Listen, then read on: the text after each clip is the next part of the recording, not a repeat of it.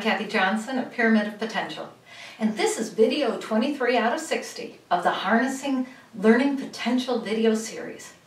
This time we're talking about the Asymmetrical Tonic Neck Reflex, or ATNR. This is normally present prenatally till about 6 months, and it's a really funny one. If you were to take a little baby and you've got him on his back, okay, he's lying on his back, and he hears a sound from over here, he automatically turns his head, and as he turns his head, he goes like this with his body, so that this arm is straight, this leg is straight, this arm is bent, and this leg is bent. And same thing if he turns his head the other way. And you might wonder, oh, that's odd, why would a baby need that? Well, one of the things, when the baby's on his back, and as he's all lying all kind of huddled like this, and as he turns his head, his arm starts to go out, and this is when they discover their hands. And their hand goes out, and it comes back in. And this helps him see near to far. So it has a developmental vision issue going along with it. Another thing is, if they're lying on their tummy in tonic labyrinthine reflex, remember that from 2 videos ago, they're on their tummy, and their shoulders are up, and their arms are up, okay, and their head is off the floor. And if they were to look to the side, because they heard a sound, they turn their head, and as they turn their head, this arm straightens out, this leg straightens out, this arm bends, this leg bends, and whoop, they're on the back, looking at the ceiling and going, how'd I get here? And that's how babies learn to roll over. It's not something that they practice, like something's got to happen, and it's the combination of the 2 reflexes that helps them to learn to later on turn over. So let's take a look at what can happen in this baby's body if he retains this reflex, okay, and for some reason doesn't integrate it on time. So the first thing we see are visual problems, okay, convergence problems. And we were talking about that earlier with the tonic labyrinthine reflex, convergence, not being able to cross the eyes easily. Now when a baby's real little, okay, and they're laying in mom's arms, they only need to see from here to here. This is as far as they see, okay? They can't see distance. But during the first year of life, as time goes on, this ability to diverge and see further and further away, that improves and increases.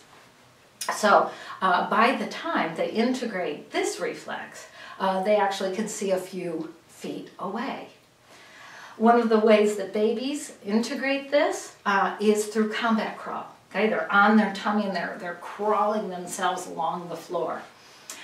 In order to be able to do that, they need 2 things: strength, which they get through tonic labyrinthine reflex, but also motivation. They see their bottle 2 feet away. Now they're going to combat crawl over to it, or a favorite toy. So that's the convergence issue there. Next, we see right-left confusion. Okay, so having difficulties knowing their right from their left at the same time. You know, it's like, oh, give me a second, I have to figure it out. Balance issues come up again. We see difficulty with skipping and marching. The correct way to march is opposite hand, opposite leg. And yet, when I'm screening a child and ask them to march in place, sometimes they do a puppet march where it's one side or the other instead of opposite. The correct way to skip is also a counterbalancing with the opposite arm. And instead, I'll have kids who will gallop, okay? And that's also one side at a time.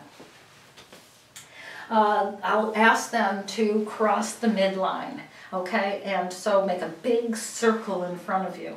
Now for some of you, you might not realize this, but the midline is this invisible line through here. And some people have difficulties getting one side of their body over to the other and past this midline. So I'll ask them to draw a big circle in front of them. And the kids who have this issue will draw a big circle in front of them. See? Not crossing the midline. Another thing you might see, mixed dominance.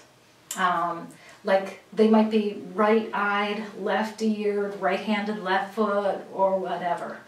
And so we'll be talking a little bit more about dominance a little bit later.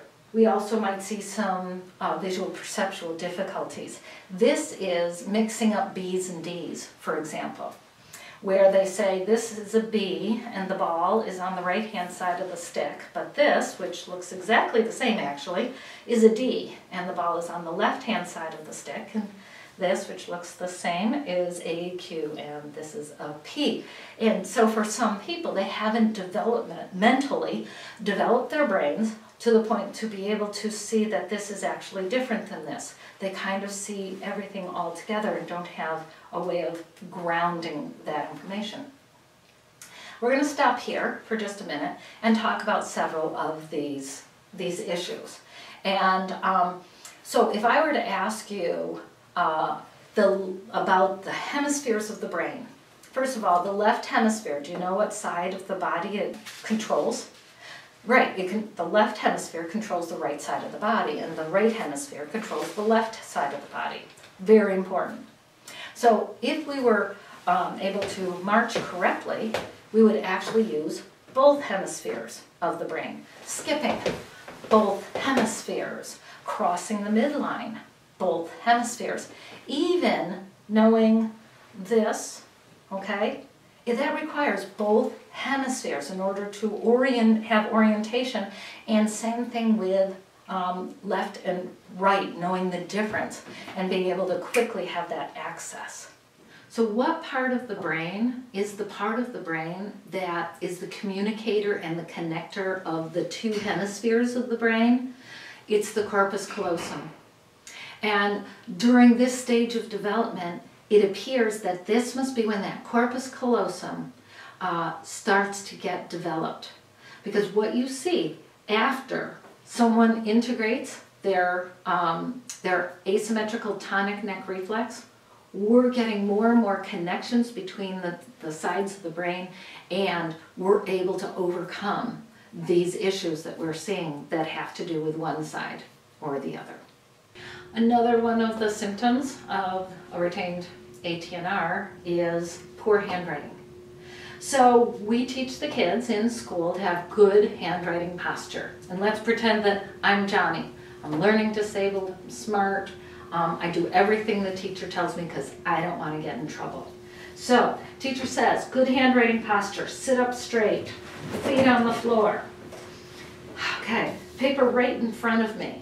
And because I have a retained ATNR and cannot easily cross the midline, I can't get beyond here, so all my handwriting is down on this side. A lot of you have seen that. Now I'm getting in trouble. Teacher says, gotta hit the red line. Okay, well I don't want to get in trouble, all right? So I can break a reflex for a short period of time if I concentrate. So I can get over to that red line. But because it's a reflex that I cannot help, I can't maintain that. And so an awful lot of times what you'll see is the student starts writing here, comes over to here, and the rest is down over there. Okay, so teacher says I have to hit the red line every time, and I don't want to get in trouble. But I'm smart. I might have learning disabilities, but I'm a smart kid. So I go, I've got it. I know how I can reach the red line. I can reach the red line, and it'll still be comfortable if I move my paper over. Figured it out. So he starts off at the red line, but as he writes across the page, what happens? Well, he's watching, he's turning his head, and as he turns his head, he goes into ATNR. This arm is straight, this leg over here is straight, this leg over here is bent, this arm is bent, and I look cool. That would be fine if I was in middle school or high school. But what if I'm in elementary school? Getting in trouble again. Teacher says you've got to sit up, so I sit up. Okay, now I can still reach my paper and I can go here to here, but guess what? That's not good handwriting posture. I'm getting in trouble. Teacher says I've got to have my paper in front of me. So in order to have my paper in front of me, okay, and still over to the side so that I can reach it all and I can get to that red line, I've got to break a reflex that I cannot help by bending my arm and using those muscles against a reflex. Okay, remember it's a reflex. And that's how I can start to write. And something's got to give, okay? What's going to give is handwriting. And also my ability to be creative with my writing and think of the things that I want to write. By the way, what am I supposed to be doing with this hand? Oh, that's right. It's supposed to be straight and holding my paper so that this one is bent and I can have good handwriting posture. So all I want to do is this, but good handwriting posture means this. All right? That's one of the reasons for poor handwriting. And we've already talked about several of the others. Go back to the palmar reflex if you wanted to see more on handwriting. So the last symptom of a retained asymmetrical tonic neck reflex is poor expression of ideas on paper. About 98% of all writing done in schools is creative writing. The left hemisphere of our brain is where we keep language, and that also controls the right side of our body. The right hemisphere is where we have creativity. The right hemisphere also controls the left side of our body. So let's say you are speaking to your student and you say, all right, let's brainstorm about what to write in your journal. And your student goes blah, blah, blah, blah, blah, blah, blah, blah, blah. And you say, great, now pick up your pen and write that down. And he picks up his pen and goes to write it down and nothing comes out. And this is because, let's say he's right-handed, okay? That means that he activates the left hemisphere of his brain because of the connection here. That means he has access to all those words, all that language. But what he does not have is access, it's as though it's shut off, access to the creativity. So he's got all these words, but all those great ideas he had just fell out of his brain. Or let's suppose he's left-handed. He picks up the pen with his left hand. He's got access to all these great ideas, but they're in pictures. And he cannot find those words because there isn't a good connection between the two hemispheres. In schools, we use a really good accommodation. That's a keyboard, and as long as you're using both hands, you're also activating both hemispheres, and so you will see that the same student can get lots more out using the keyboard. So all of this has to do with that corpus callosum, and once we have started developing and maturing that corpus callosum, we have connections and communication between both hemispheres of the brain. And that's why you'll see a lot of changes happening just through integration of this particular reflex. Don't forget, this is the 5th reflex that I've been talking about as far as integration of reflexes for learning. And so don't skip the other ones. This may be really exciting. You might think this is it, this is the silver bullet, but you need to do the others either first or at the same time. So that's it. We have one more reflex to go over in the next video.